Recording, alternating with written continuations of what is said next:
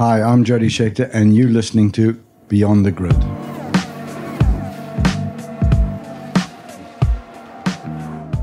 Hi all, Tom Clarkson here, and welcome to your favourite podcast. It's Beyond the Grid, presented by Bose Quiet Comfort 35.2 wireless headphones. My guest this week is a world champion, and not any old world champion, a Ferrari world champion. For 21 years, from 1979 to 2000, he carried the tag of being the team's most recent title winner. I'm talking, of course, about Jody Scheckter. Jody beat his teammate Gilles Villeneuve by 4 points in '79, and that title success was the highlight of his Formula One career, which spanned 9 seasons and 112 starts. But the fascinating thing about Jody is that his success didn't end there. His F1 title spurred him on to great heights during retirement. He won the 1981 World Superstars Championship, and he then had an incredibly successful business career in America before settling back in the UK to become a farmer. We caught up at Jody's Laverstoke Park farm where, alongside his herd of buffalo, piles of compost and miles of vines, he has a car collection that includes every Grand Prix car he ever raced. He's achieved a lot as Jody. I hope you enjoy our conversation. Well, Jody, welcome to Beyond the Grid. It's fantastic to have you with us. Now, your life has been one incredible journey. I look at it as almost the 3 stages of Jody Scheckter. There was the racing driver, there was the FATS firearms operation that you ran in America, and of course now there's Jody Scheckter, the farmer. In which part of your life have you been happiest? I don't think I've been happy. It's funny. I've got to a stage where I think the priority is to enjoy myself, which I've never felt that before. I should have done that 10 years ago. I'm having my midlife crisis too late, but that's what it is. And of course, it's 40 years this year that you won the World Championship for Ferrari.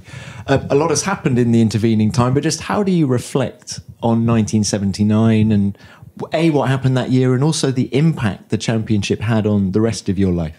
At the time, it was relief. I was trying to become world champion from when I got there. The first year, we were third, I think, and then it took me 7 or whatever years to become. So it was a relief. What has it done for me? In the short term, nothing. And I went to America to start the company, and really nobody knew that I was who I was. People in Washington, when we went on budgets and stuff, they knew. But really, I didn't do any race. I didn't go to a race for 10 years. But I mean, so the fame aspect didn't help. But I mean, I guess it set you up financially to go and try all these other businesses. It gave me a base to start the business in America. I had a partner, but we were self-funding from 3 years. Amazing success story. Now we're going to come on to that, but if we can just start by talking about Jody Scheckter, the racing driver. What were your strengths and weaknesses, do you think, as a driver?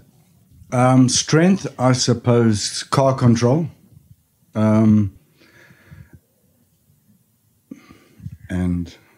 I suppose dedication to nothing else mattered but to win. Weakness, don't remember things.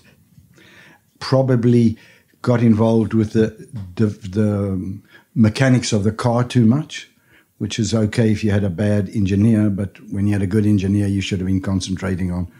And I could, being able to drive the car anywhere, sideways, whatever it is, can be an advantage when you got a bad car.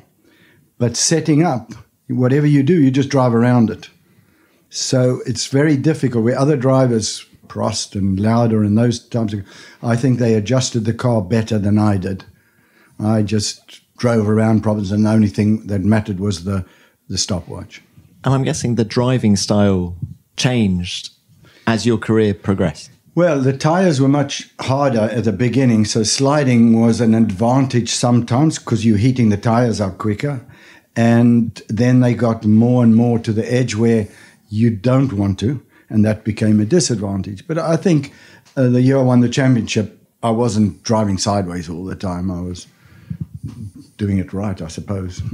Doing it right. Now, let's just get your thoughts on some of the key rivals that were around at the time. First of all, I wanted to ask you about Denny Hulme, teammate at McLaren. Impact he had on you, how did he help?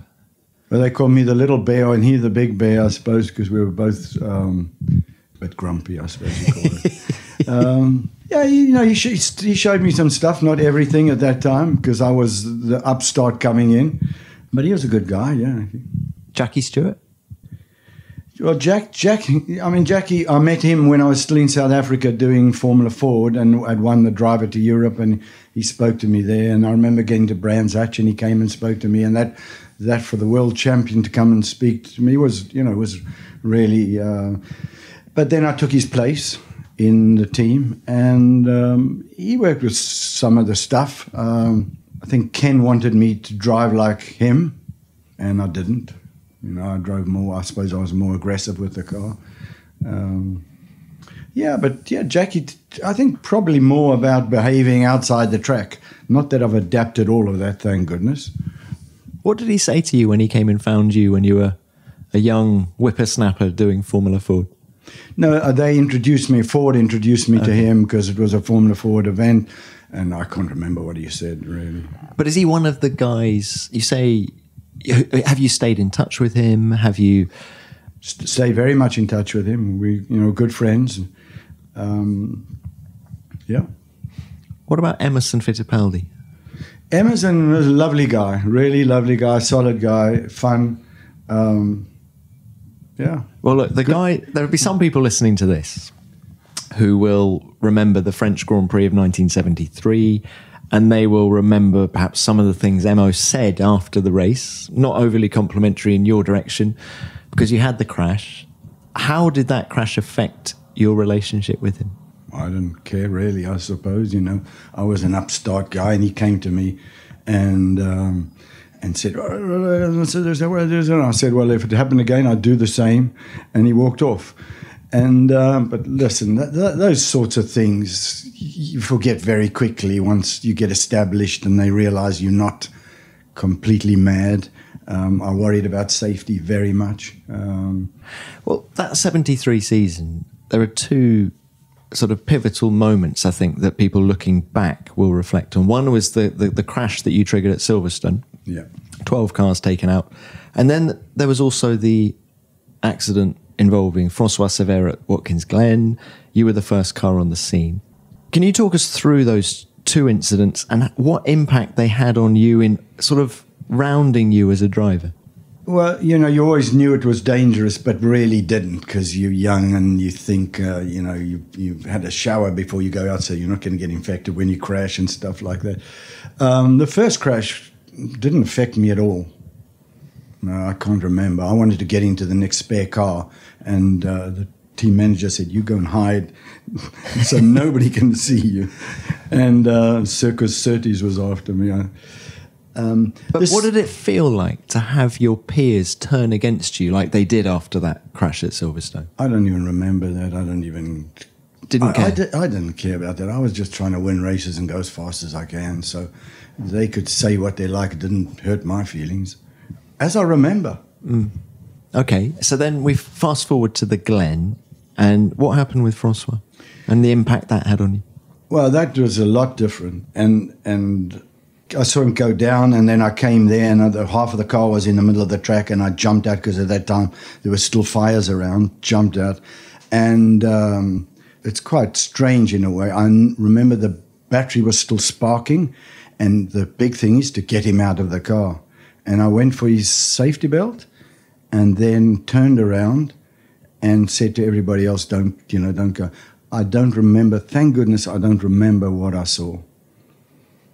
So it blanked off my mind. But it was a big effect on me, because that when you realize it's real, and I suppose it's the first death that I'd been around, and everybody more or less behaved the same. I mean, not in a negative way.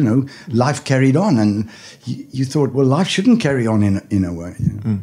And had you established a relationship with Francois? Because you were going to be his teammate in 74. It was a negative one because I think we crashed in Canada and then we had an argument. But if I remember, before, at the Glen, we sort of shook hands and was fine. Yeah. At the Glen, so just before his accident. I remember, yeah. But did his accident then sort of make you... not calm down, that would be the wrong expression, but did it make you think about things a bit more and perhaps drive? You weren't at 10 tenths the whole time, you might be at 9 tenths some of the time. No, I don't think it affected me whilst I was in the car at all. You knew that it was dangerous. I think if anybody calmed me down, it was probably Ken Tyrrell. What did he say? He was always on top of you and everything, so... Be like, a young guy, he wanted me to be like Jackie, but he was a good team manager from a track point of view. Their technology was behind. Tyrrell's technology was behind. So how did Because I was McLaren before that, and I felt McLaren was ahead of Tyrrell when I went there and saw what they were doing and what they were working on. In what aspect was McLaren better? The big thing I remember was you moved your wing back in those days, and it made a big difference.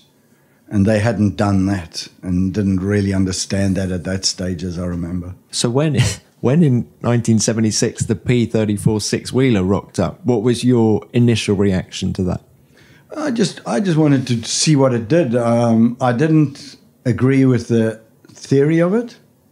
The theory being? Well, less frontal area, and then it'll brake better. And the frontal area, well, they put a lower rear track. And so we went to Ricard and said, well, look, it's faster. But you got a different rear track, so you can't compare it. And then braking, if you want an absolutely flat road, fine. As soon as you turned in, one of the wheels started locking up. And you had to pull off your brakes. So it didn't help in those ways. You could do anything with that car. It was like a short and a long wheelbase in one. So you could put it sideways in the middle of the straight if you wanted to. I mean, it can't have been all bad because you did win in it.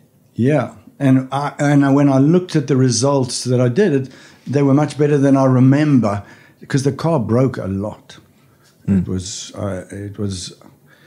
breaking all the time. I remember coming back to England and say, I can't drive this car like this when it's going to break all the time.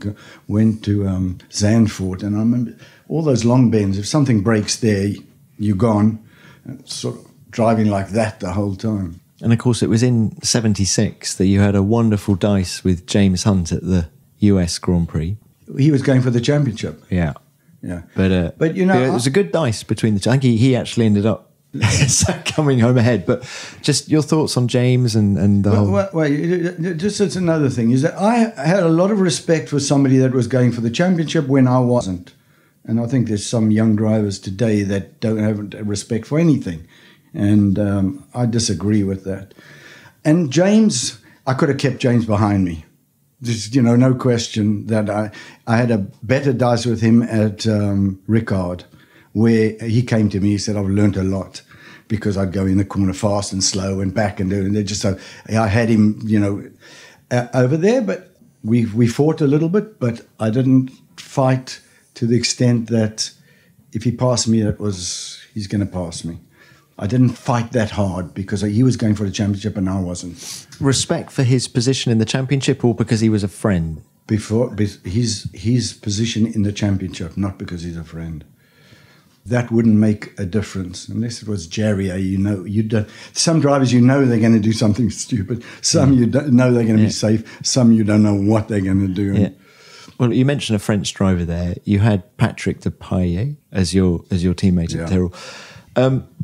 From the outside, he looked wild. Is that how it was from the inside, or was there a more sort of cerebral side to him? I didn't see him as wild. I saw him as so it's a little crazy in a way. You'd have. I remember the first time we went there, he had some wine at lunchtime. We were practicing in the afternoon. Wow, that's a French way of doing things. He wouldn't do that at every race, would he? No. And then he was arrested at one circuit because he was late and he was going on the wrong side of the road. He sort of, I would say, did more silly things than that. A lovely guy. And a good racing driver. Yes. So the antithesis of him, if you like, might be someone like Niki Lauda. Did you have a lot of respect for Niki at the time? Yeah, I had a lot of respect. Niki was a solid guy. You could drive on the outside of any corner. You knew he was absolutely correct. Mm-hmm.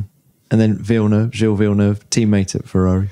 Well, I mean, Gilles was a lovely guy. He liked to act like he was crazy. He loved that image, and actually that's what gave me some comfort, because it was a weakness. You know, he would go and try and get fastest at every lap. I wanted to win the championship, and that's all I wanted to do. So, and he won the first 2 races, and I was number 1 driver, signed as a number. That was pressure. I just had to get down and work harder and harder and harder, and well, I was lucky enough to win in the end. So he cultivated this image, you're saying, of being a bit crazy, and in fact it wasn't completely true. No, because he was a serious, hard-working race driver that, you know, went on that side very much so. We had fun together, but just an example, we went to Monza, and this is the race that I won the championship at, and he was doing qualifying tires, and in the headlines, Gilles, quickest, brakes record, everything like that. And I put the hardest tires on. I just worked on setup. And I had a better car going into the race. And that sort of was the whole way around. I got a lift with him once, and I said, in the car, and I said, you're not going to drive like a madman. He didn't. Until we got, I think, a kilometre or 2 from the factory. Then he started wheel spinning and doing donuts and all sorts of things. And that sort of summed it up for me. So that was a journey from Monaco to Maranello? Yeah, because we both lived in Monaco. We're good friends. We had good fun together. He's a solid, honest guy. If you want, I'd define him as a bit crazy. Do you think he had a world championship in him? Yes, if he had if he got rid of that image, he could have been world champion. Sure, he could have beaten me if he had wanted to. Because he did things like in the middle of the race, he didn't back off his accelerator, and he ran out of petrol because they had calculated in practice. And then Monaco, there's a little jump as you go into the straight. Well, he just went. I used to change gears at that time whilst it was in the air, so it didn't grab, and he broke a drive shaft. There was things like that, you know. Because you know how you were saying a minute ago, you had great car control, perhaps went beyond the limit early in your career. Do you think, someone said to me, I think Gilles at that stage was a bit like a young Jody. Is that a fair comparison? Possibly, yeah. I never saw it like that, but maybe some people get that comparison. Well, look, just a couple of other things about your career, and we haven't touched on Wolf yet. From the outside, quite an extraordinary decision. What made you go there?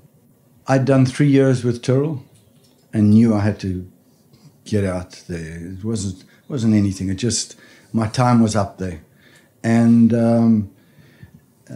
Walter came to me, and then I said, okay, if you get this person and that person. Peter Waugh was one of them, because he had won the championship with Lotus. And my mechanic came over. I'll come with you. And that's what the decision was.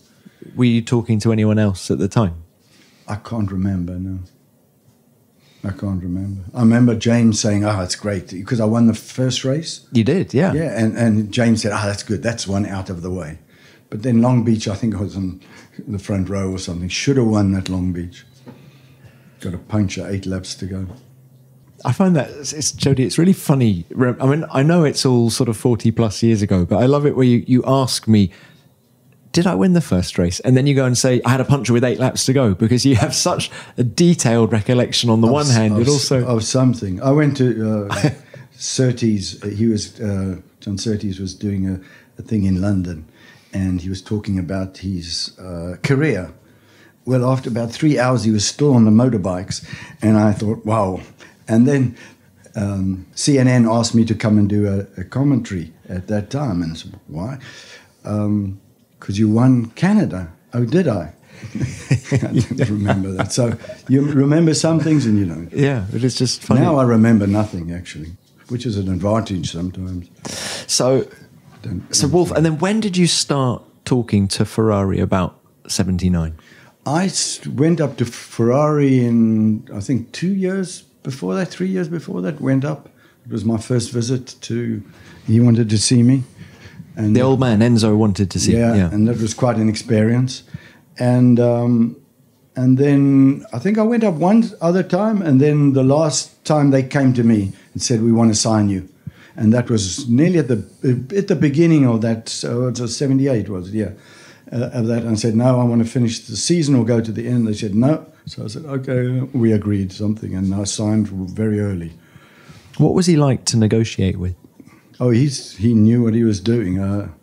But the first thing, I always remember that. I went into his office, it was dark, and there's white furniture like the 20s, you know, and there was a bodyguard there and everything, and I sat down, you know, and the first question he said, how much money do you want? First question. First thing he said to me, how much money do you want? And did you give him a number straight back, or did you say, I'll think about it? No, I said, I'm too young to talk about money, which was, I think, the right answer, actually. And, yeah. Yes. Ferrari was lovely, and he'd invite you every time you came up there into his dining room. As soon as I came up as a driver, he didn't invite me anymore because he loved the fight between drivers and employees. He kept people fighting, you know, to be better. It didn't bother me at all. He's quite like Bernie in that respect, isn't he? Sort of Bernie loved to sort of drop a bomb occasionally just to get people squabbling, and maybe Enzo was like that as well. Yeah, people were very scared of him. Yeah. Had you always wanted to drive for Ferrari? No, not really, no. I didn't come from South Africa thinking of Ferrari at all. I'm not even sure, because where I was, I don't think there were any Ferraris, you know. Yeah. My dad had an agency for Renault, Alfa, but I can't remember seeing a Ferrari at that time. So had Brabham come knocking on the door at the same time, and if they'd offered you a better package, you would have gone to Brabham, not the lure of Ferrari wasn't that strong? You know, by that time I had done how many years in Formula One, so I knew much more about Ferrari and what it was. Luca Montezemolo came very early. I think I was getting paid £4,000 from McLaren's, and he offered me £60,000 to come and join with Lauda, and I said, no, I've got a contract. So what year was that? Boy, that was very early. It was at Ricard, I think I remember it being, but it was very early in my career.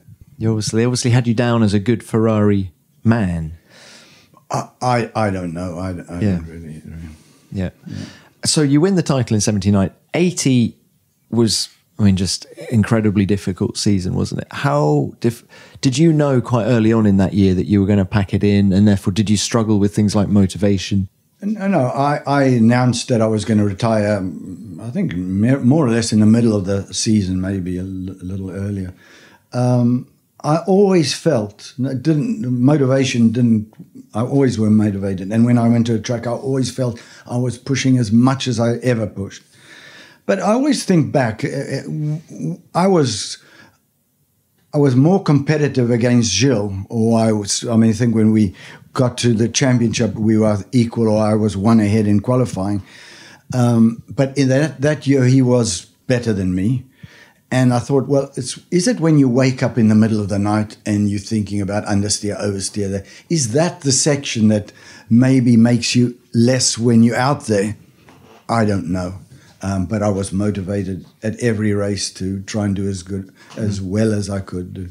Why did you want to retire, and why didn't you look elsewhere for other opportunities?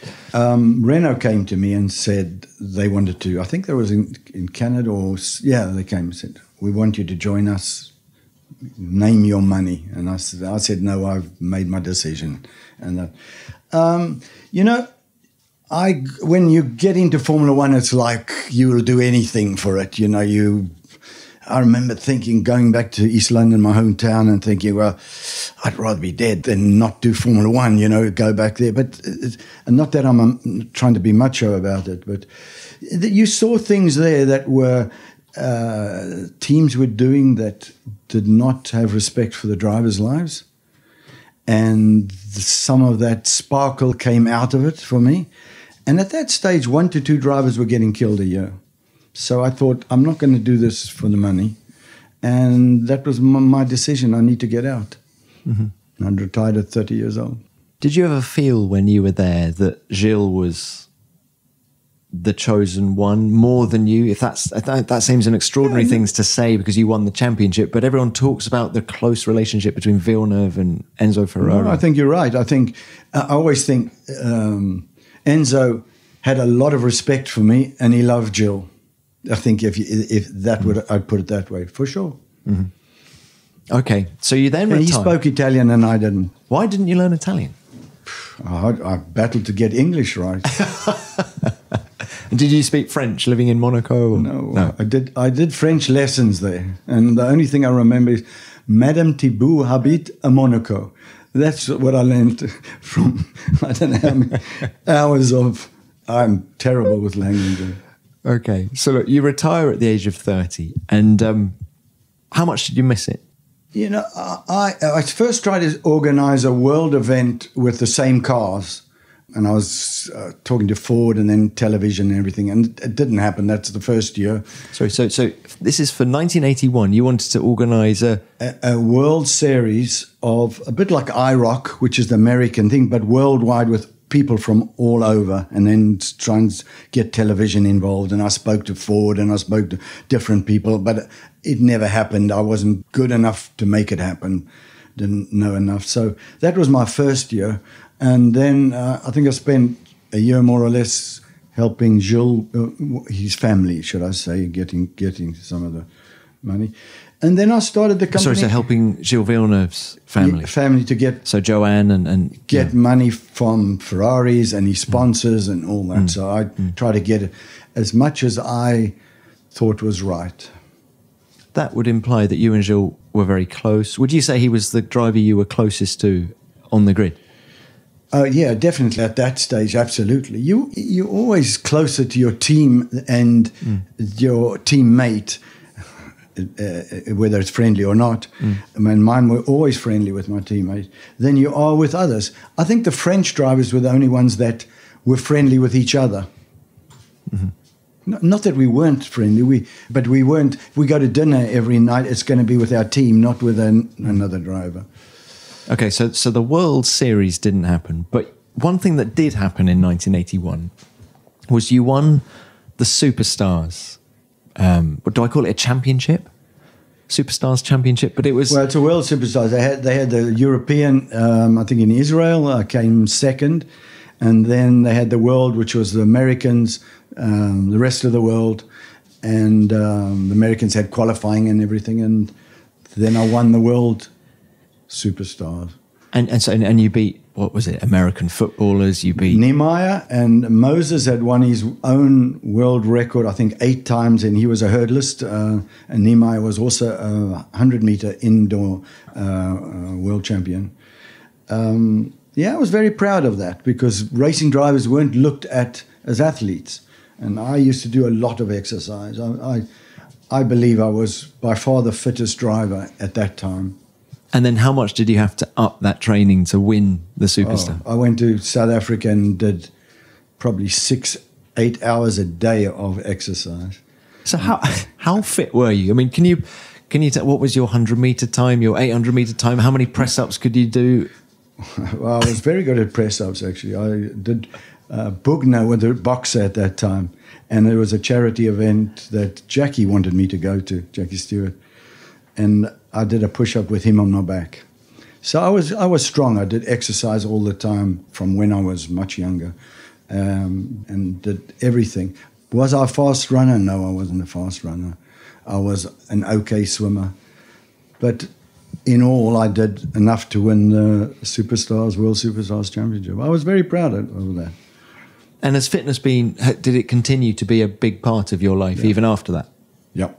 I've always done a lot of exercise. Now I probably do too much, but I do every morning. I do at least a half an hour, and then I have my steam and an ice cold shower, and trying to keep young. Even now, you're doing that. Oh yeah. I'm very fit for my age. You look very fit, if I might add. I am. So tell us how you ended up doing the FATS business, firearms training systems in America. How did that come about? Yeah, we lived in Monaco, and I went to dinner with a guy, and he had a magazine or something, and there was this system where they were shooting at a screen. And it fascinated me that you're interacting with a movie. And so then I said to the guy, because he had contacts, can I go and see that company? Because I'm going to export to South Africa or something. I wasn't. I just wanted to look at it. And it was a live round, very unsophisticated. And I thought, what a great concept, but how badly it was done. And then a friend of mine who had businesses in America did a search to see if there was a market for that, and came back and said that law enforcement needs that in America. And that's how it sort of started. I went over, started basically on the kitchen table. Had you always been interested in firearms, or it's quite a random business for a former Formula One driver to set up? I've never been in and am not interested in firearms at all. So it was just you saw it as a business opportunity?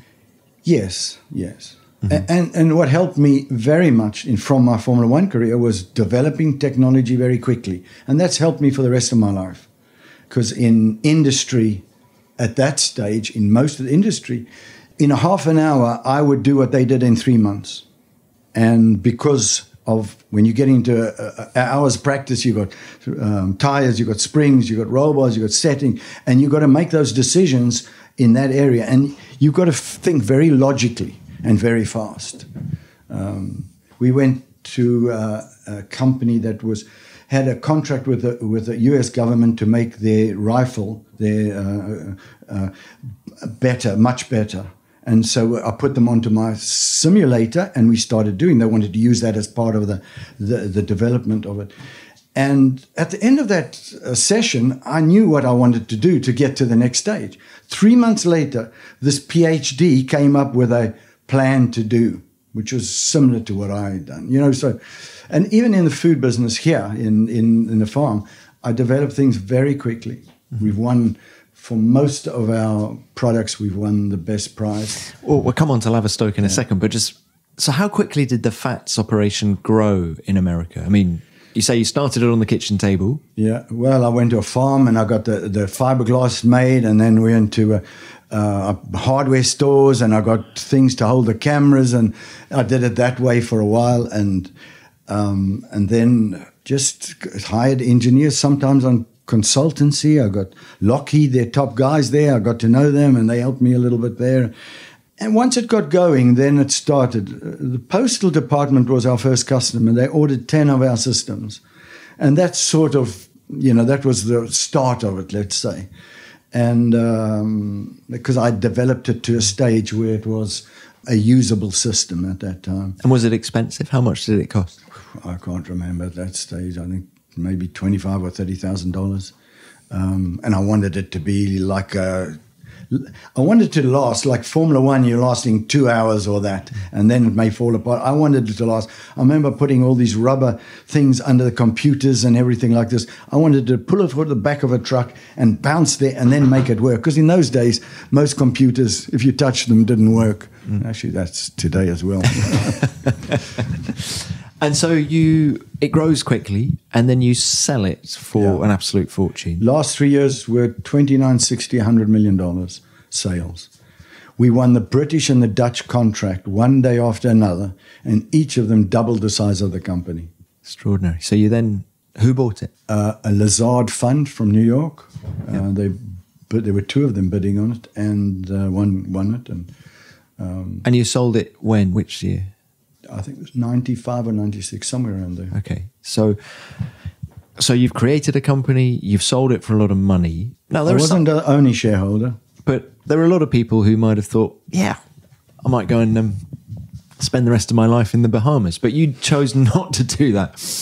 The lure of England and farming. Where did farming... Well, I always say that, what else would I have done? I'd gone to Monaco, get a big boat and get fat and into trouble.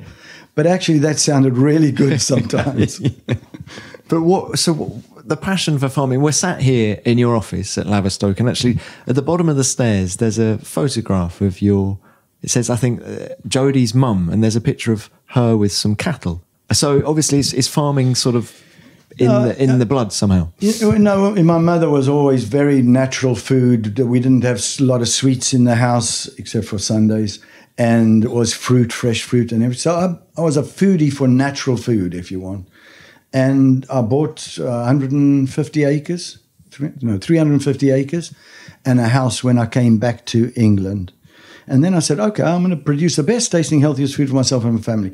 I had a farm in America and just started to look at organics. My wife bought me a book. And so that's how it started, as a hobby for the family. And then I got to eat beef for 8 weeks if I kill a cow. I'm not going to do that. And I bought the farm next door, totally ignorant of all of it, of all the food business. I thought, because I got to America, I was really smart. I'd do this in 12 years. I can make a brand and do all of these things. But it's been very tough, and I've lost a lot of money over the years. Are you now making money here? Last year was the first year, I think, in 15 years that I didn't put money in, and sometimes some big money. I mean, just tell the listeners a little bit about what you've got going on here, because... Well, what I did is kept what I started, produced the best tasting, healthiest food without compromise. I then started studying soil and went around to lectures all over the world. I then started a laboratory with a doctor in microbiology, doctor in chemistry. I have a full chemistry lab, which has 4 mass spectrometers, just studying soils. So I wanted to go from the beginning, soils, right through to the plate. And that was, I wanted to do it better than anybody else. Why? I don't know why. But I mean, you say you've got the full chemistry lab. I mean, my parents-in-law are farmers. And is there an argument that you're using a sledgehammer to crack a nut? No, not at all. I think I was a natural. I wasn't using any chemicals. I wanted to do it organically and biodynamically and much more. And so if I wanted to do it from the beginning to the end, I had to look at every single element, like you would in Formula One. You know, every single element of that car or that process I had to look at. And how can I improve it, from the soils to the grasses to the animals to the cooking to everything? And that's the way I looked at it. And I went all over the world, went to lectures, got 500 books, a lot of them from the beginning of the last century, to try and understand everything. A handful of good soil has more living things than people on Earth. And that's what makes the sand available to the plant. So people think of sand as mud. It's not. It's very interesting. Good soil.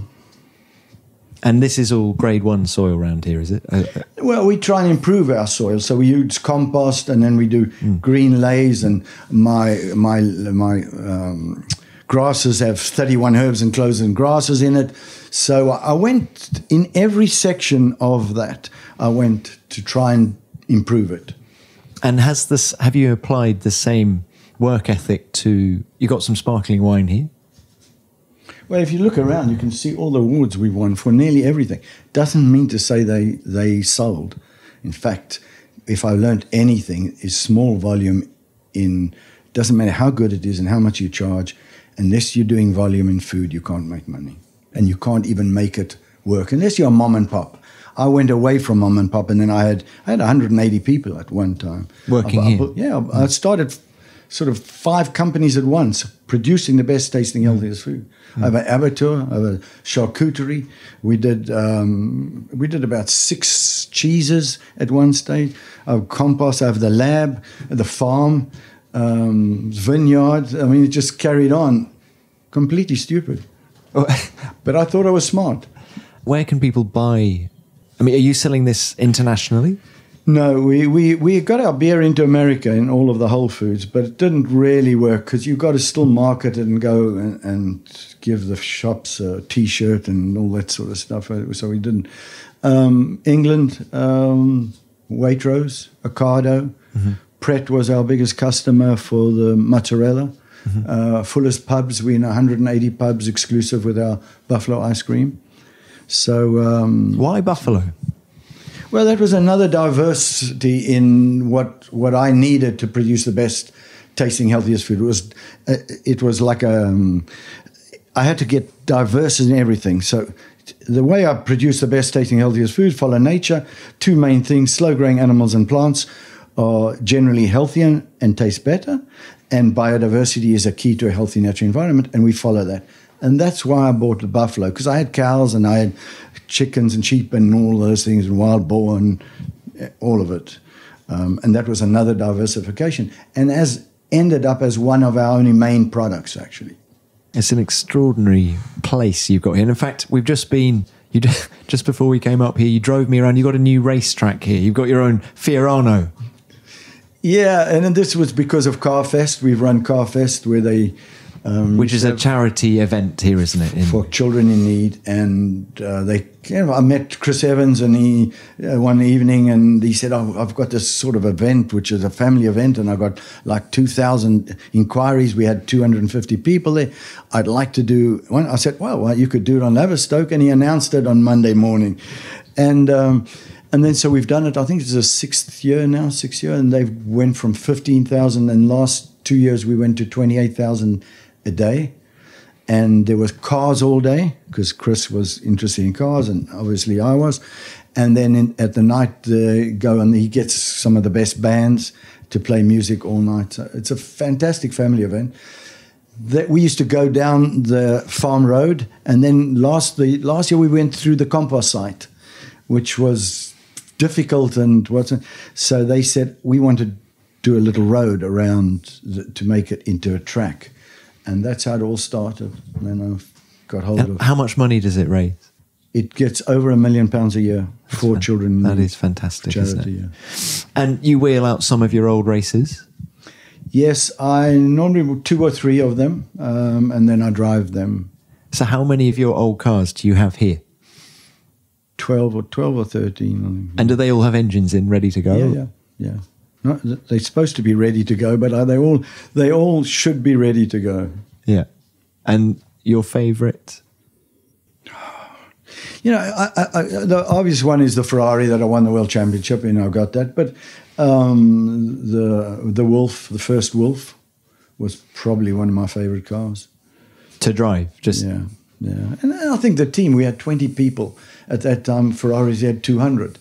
And, we very easily could have won the championship that year.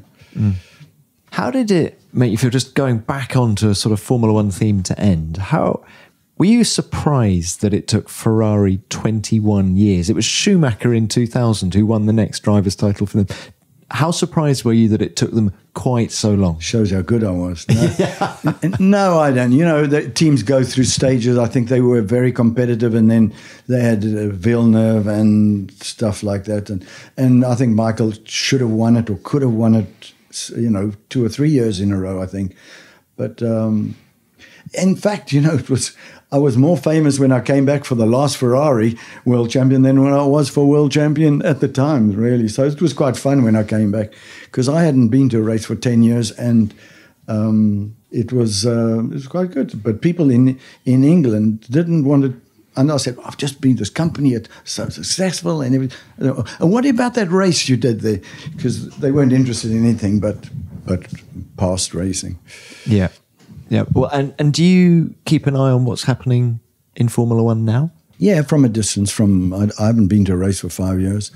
I watch television, and we have a shoot where I have some of the past and present Formula One team managers, more than team managers that come, and so I keep in contact with quite a few of them, but not deeply involved. What's your take on someone like Lewis Hamilton at the minute? Well, I think he's the best guy around. I think he's driving better than he's ever driven. I think he went through a stage a couple of years where I think his mind or whatever went into another place, but he's definitely the most mature driver. He's the best person to win a championship now. I think absolutely. And Ferrari, do you ever get back to Maranello now? Do they invite ex-drivers back for no, they don't invite them, and I haven't been back for as far as I remember. Really? But you'd still, if Vettel, for example, was to do it this year, would you feel a little bit more connected to that success than if anyone else would? No, I don't think I was a Ferrari driver, and that's great. But I always look at who deserves it the most, and that's where would want to win if you want. Mm-hmm. Brilliant. Well, Jody, it's been such a pleasure to catch up with you. What's next for you in your life? Is there another stage? I've talked about these different stages. On the beach.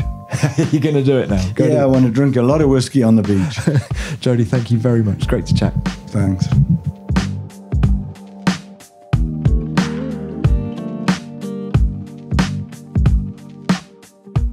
Given all the success that Jody's had since retiring from Formula One, it's easy to forget just what a brilliant driver he was. After his wild early years, he developed into a real thinking man's racing driver, and he executed that 79 season to perfection. You can tell too that he was very close to Villeneuve, and I think they had a lot of fun during their 2 years together at Ferrari. Thanks for your time, Jody. It was great to catch up. Well, that's it for this week, but we'll be back in just 7 sleeps with another superstar guest from the world of F1. While you're waiting for that to drop, why not subscribe to Beyond the Grid if you haven't already? We're on all of your favourite podcast apps, including Apple and Spotify. And thank you for your kind messages about last week's show with Nico Hülkenberg. There's a lot of love for the Hulk out there, not least from Prajwal Pratap, who says, absolutely loved the Beyond the Grid episode with Nico Hülkenberg. He's so humble and has such a grounded perspective towards his career. It's a matter of when, not if, he'll get his first podium and a championship. Just become a new fan of the Hulk. Couldn't agree more, Prajwal. The Hulk is a great guy, and who knows, if he gets that first podium, it might just open the sluice gates to many more. Please keep your feedback coming. We really love it. And remember to use the hashtag F1BeyondTheGrid. And you can tweet me at TomClarksonF1. Beyond the Grid is produced by F1 in association with Audio Boom. Until next time, keep it flat out.